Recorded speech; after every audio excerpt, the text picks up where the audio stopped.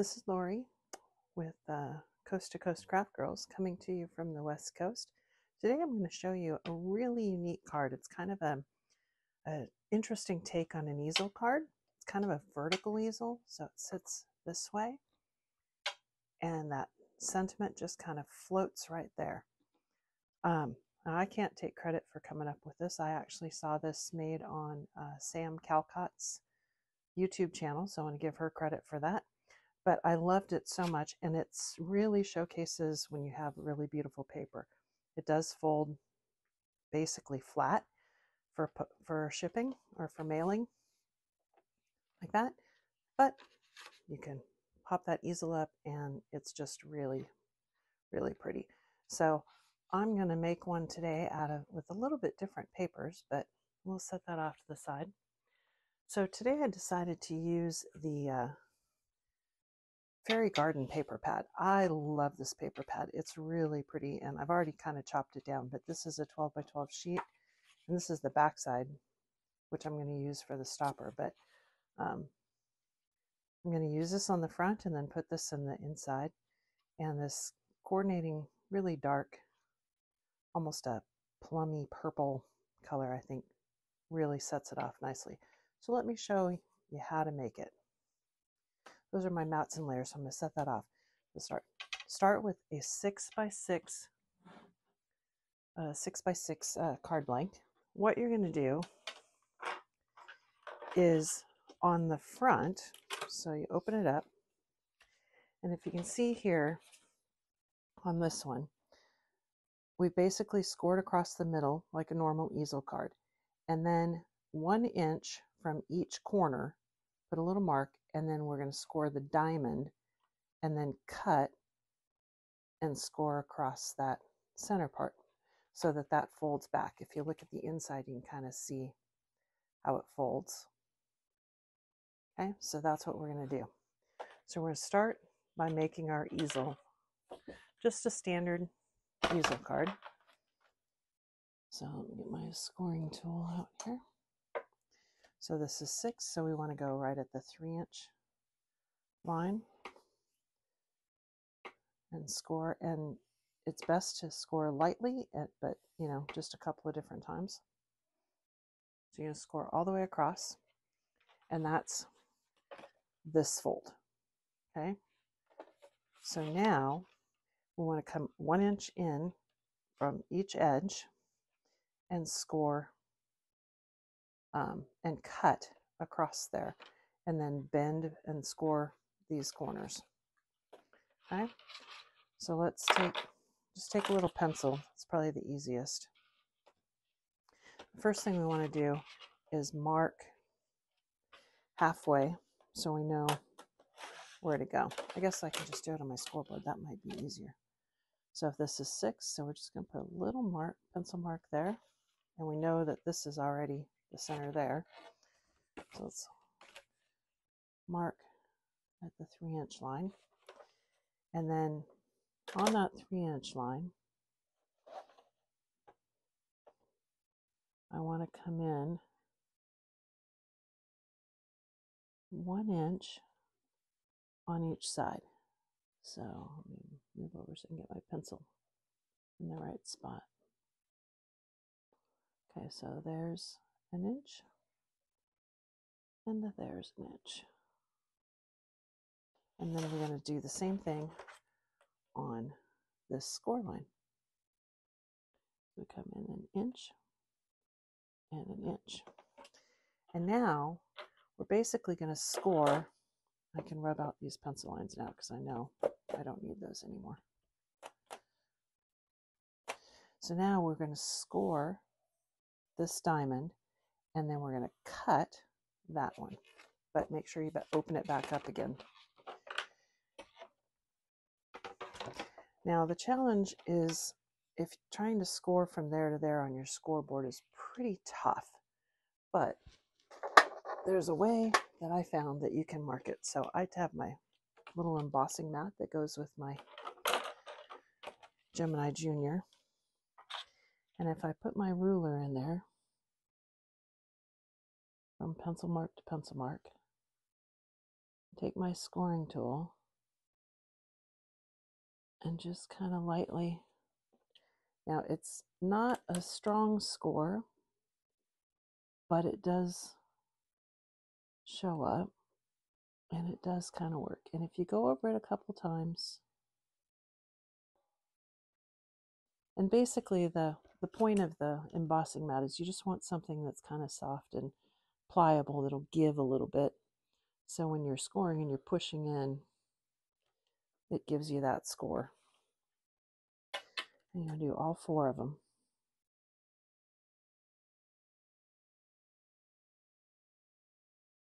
And just kind of give it a couple good marks. And you just want to go over it, not super hard, but just, you know, and it does help if you have a pretty sturdy card blank. So, you know, try to use a good Crafter's Companion card blank or something, because if you use too lightweight cardstock, then when you try to score it, it just tears and it doesn't work very well. Okay, so we're done with that. I'm going to get my bone folder out because I'm going to have to use that.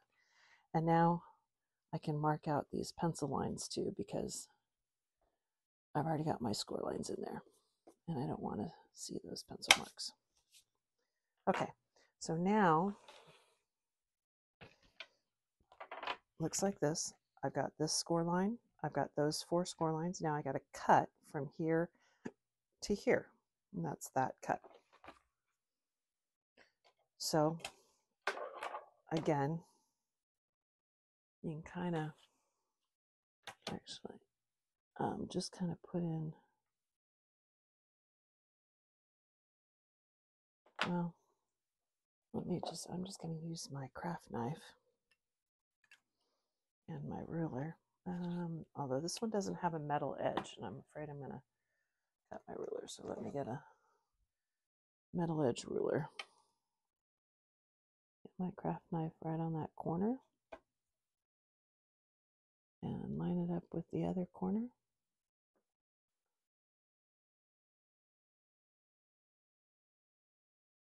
And cut. And it didn't cut all the way through, but that's okay. I find that if I do it lighter and just take multiple passes, I'm less likely to make a mistake. So if you can do it all in one pass, that's great. But if it takes a couple, don't worry about it. But now it's cut. So now let's come back to here so you can see how that folds. So we're going to fold this up. So this is going to go this way, and those are going to go back. And just kind of tease them in. So you want to, that goes down this way.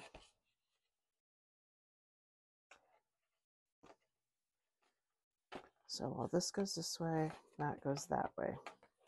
And because these didn't get scored on the scoreboard, they're a little bit harder to get to go the way you want to go. So the thing that I found is I put my finger underneath, like my fingernails kind of underneath there, and just kind of tease it in, and then fold this piece up, and same on the other side. And tease that back. And then once you start to get it going, then it does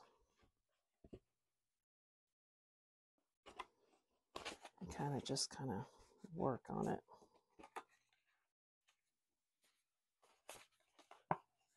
Once it starts to go, then it's easier. There we go. And once you get it, just kind of give it a little bit of a burnish with your hands.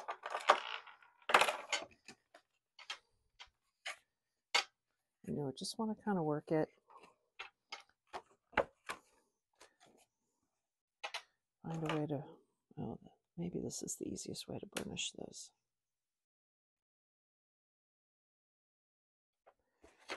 Flip it over and do this side.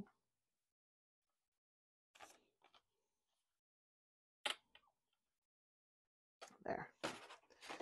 And there we go. Now, here's the challenge. So that's basically the card base, all done. Now, the challenge is matting and layering. Now, you got a couple of options here if you want on the front. I've cut these so that this is 6 by 6. This piece is 5 3/4. Get my scoreboard out of the way and I'll show you. So this is 5 3/4 by 5 3/4 and 5 1/2 by 5 1/2. Actually, I'm going to use my dotty tape pen. I'm just going to put enough tape to kind of hold it a little bit, and my dotty tape pen is kind of coming apart. So I'm just going to put like a little dot in each corner, just enough to kind of hold it together. But that way I can get it apart if I need to. So let's go ahead and get this on there. I'll get my scoreboard out here. So we know this is 5 3/4. So we want to go half of 5 3/4, like 2 7/8. Let's try there. And then we'll see how well I did. Oh, look at that. That was pretty close. Okay. So then you know that it was an inch up and an inch in. So you can go, where's my ruler? There it is. So you can go on the back and you say, let's find the halfway point. So if this is 5 3/4, so at 2 7/8, that's the middle. And 2 7/8, that's the middle. Come in an inch from the top. That's right. So there's my 1 inch line.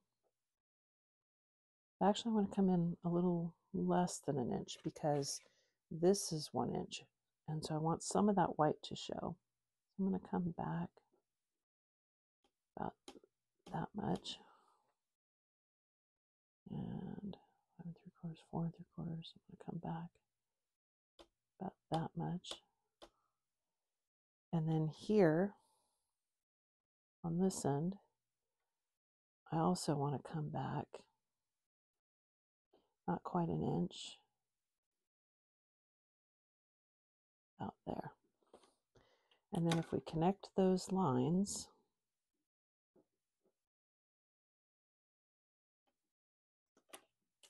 I should be able to cut that out and it should mat right up. Theoretically anyway, right? Now, the other way to do it, or to kind of check it, is to put it on there and say, okay, this is going to go on here like that. Or, yes, yeah, I want it that way. And then you kind of line it up and you go, okay, there's my corner. And there's my corner. So it's right there. Oh, I didn't get that one marked. Right there and right there.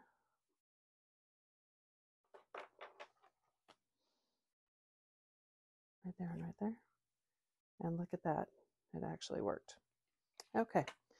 So just use my scissors and cut right like that. And like that. And let's see if it fits right on there.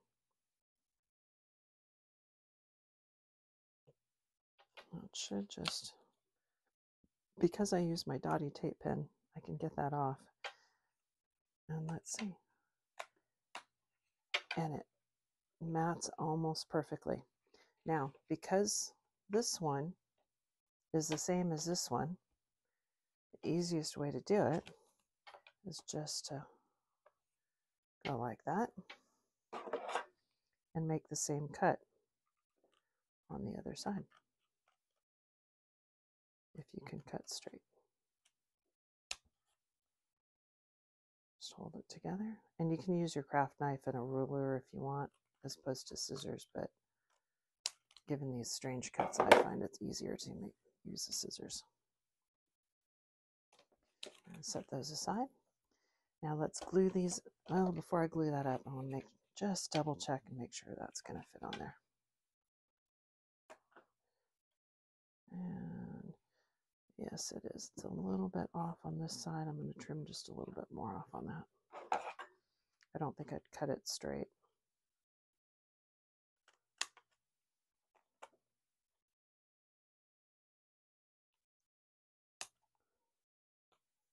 Okay, there we go. Now, goes this way. Let me glue that up. And this time I am going to use my wet glue so that I can wiggle them around, get the stuff off the top of the bottle. And because I used just a little tiny dot of that dotty tape pen, especially on this side because it's got kind of that coating or something on it, it just came right off.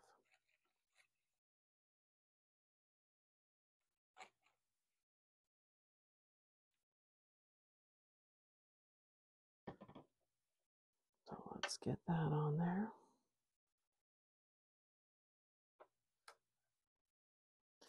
And you can either slide it up so that it's completely flush, or you can leave a little bit of that dark paper showing, whichever you want to do.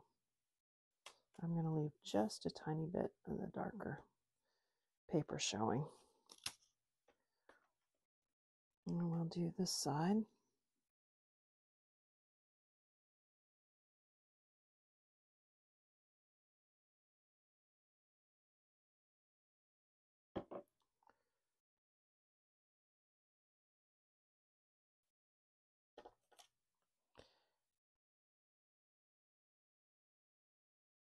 Okay, there we go.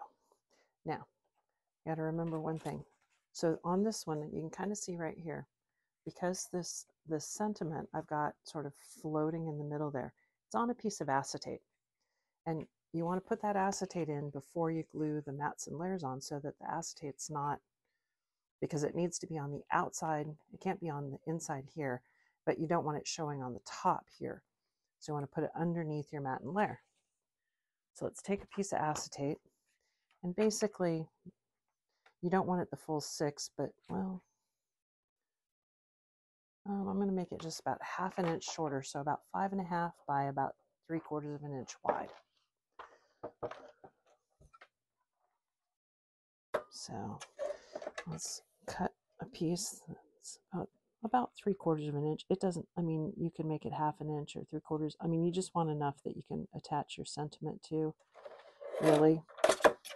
And actually, this is just some of my old packaging, like, you know, that stamps come on. It's not even real acetate because it's going to get covered up anyway. And I can't get it out of there. There it is. And I want to make it about 5½ inches long, just so it doesn't stick out of the edge. So you want to glue this on right over that center, okay? And I'm going to use red liner tape on just, but not in the middle, just on these edges, okay? So let's put a little bit of red liner tape just on those edges. The first time I did this, I forgot to put the acetate in. I had to peel my mat and layer off and then do it again, which isn't the end of the world, but it wasn't fun. So just a little bit of red liner tape on there, on each side.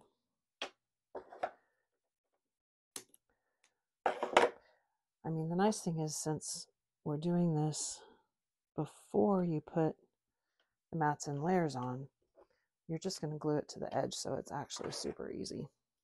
And you don't have to like try and get a bow to it or anything. I mean, you're literally gonna, I gotta get that burnished on there. You're just gonna kind of make it essentially flat to the card.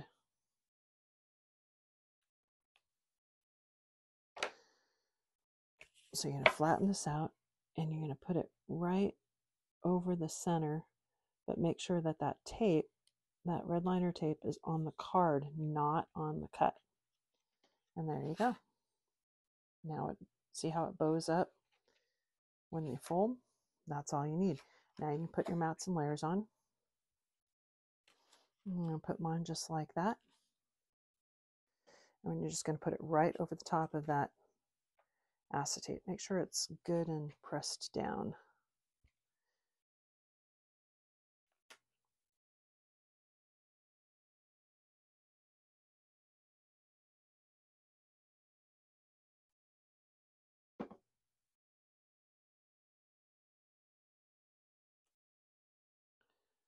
And just line that up.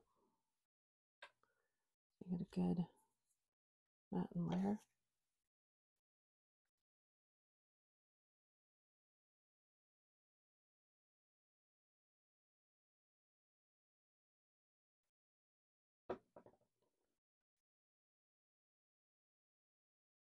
And mine, oops, gonna squidge the glue out of that one.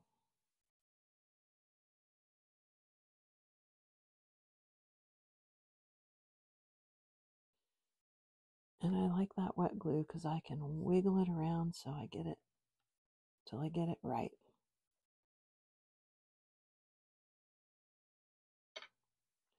And that looks pretty good. Okay.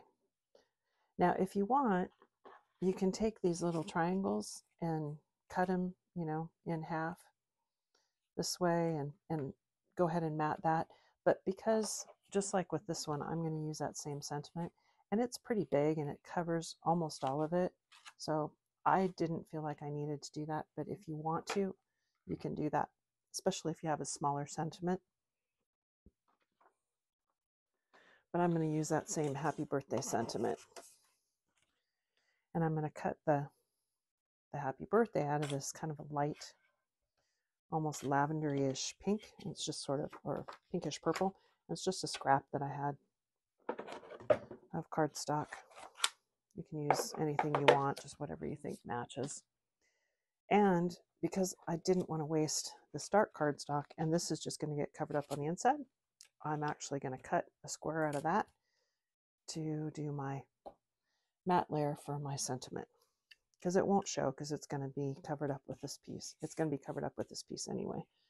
So it's good to gut the cardstock, reduce some weight on your card, on your postage, and save the pretty cardstock for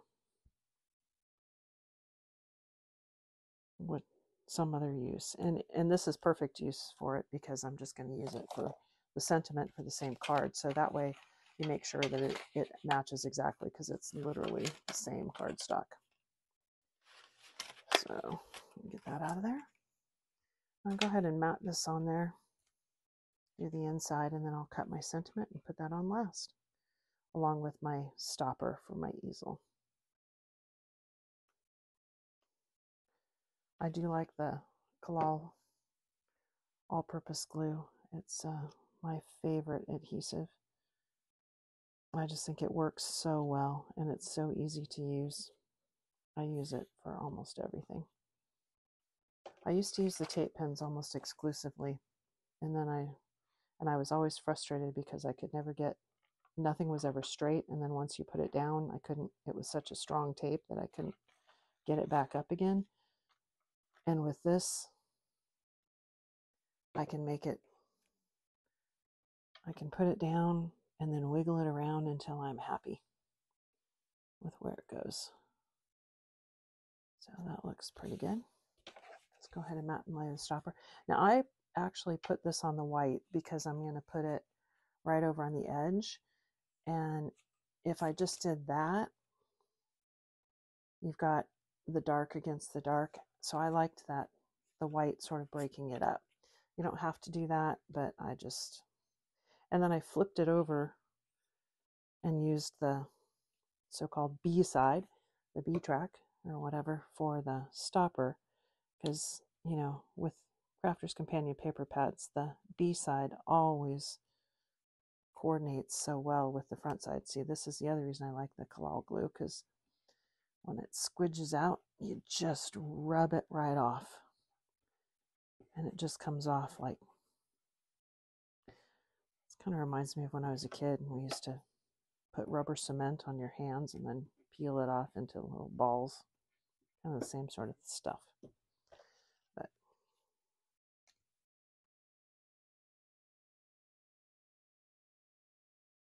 oops, that one's going to squidge out probably too, because I got a little bit carried away on it. That's okay. Now this one I'm going to put on foam pads or foam tape or something. I'll find some bigger foam pads. Those are little ones. Those are little ones.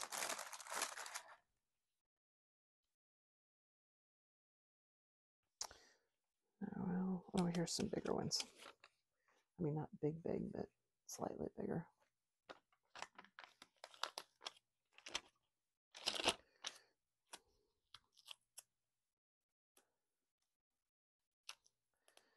And you want to get enough that it's not going to sag. So I know I try anyway to kind of use them sparingly, because otherwise I'm always running out of them. But in this case, you don't want to do that, because you want it to be nice and secure on there.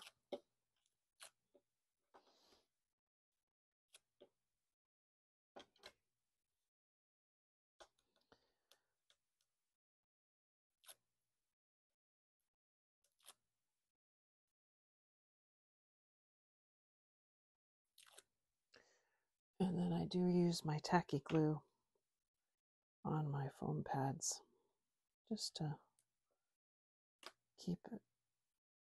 One, gives me a little bit of time to adjust if I get it on there wrong, and two, I think it helps keep it from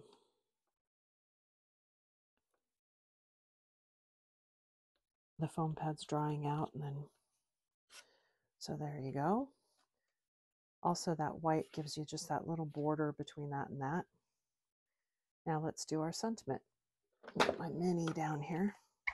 You can see my mini is well loved.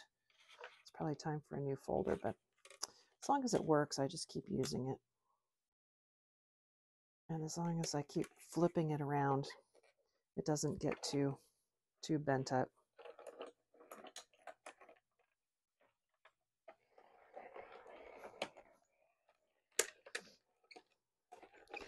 Just going to go back through just to make sure. On the, well, there's my birthday.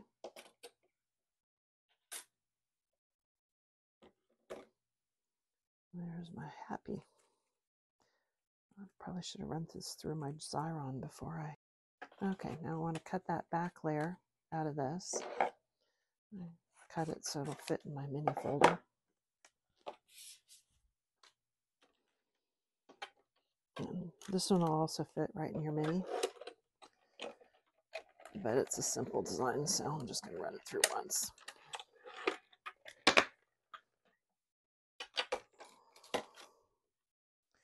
Cuts perfect.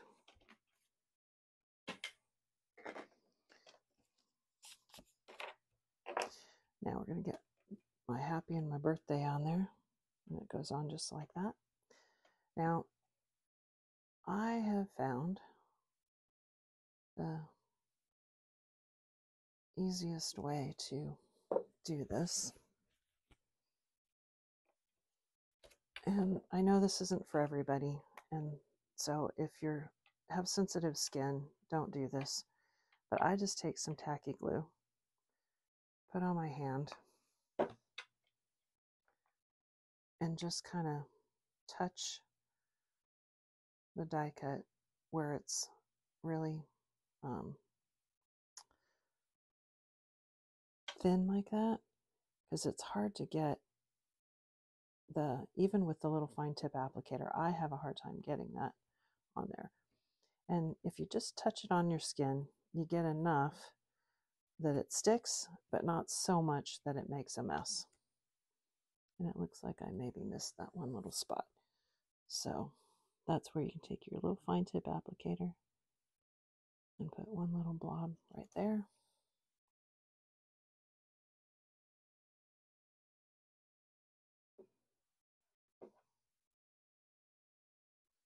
And thankfully, tacky glue dries.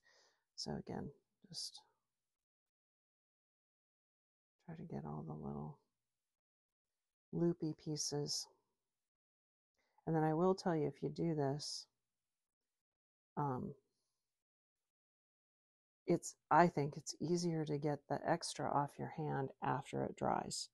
If you try to wipe it off when it's wet, it's actually pretty tough to get off. It takes a while, but if you wait till it dries, it just peels off almost in a big sheet. And there we go. And now we're just going to glue that right onto there.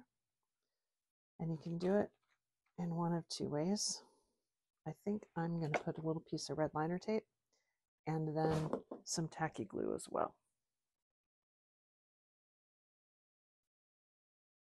So just a little tiny piece, because you don't want much, because you just want it attached right there at that end. And what I'm going to do is I'm going to attach it to that acetate right there in the middle. And then once you get it in the middle, now you can put it down. But you want to leave it up to find that center. And then peel the top layer off. Put a little bit of dab of tacky glue on there.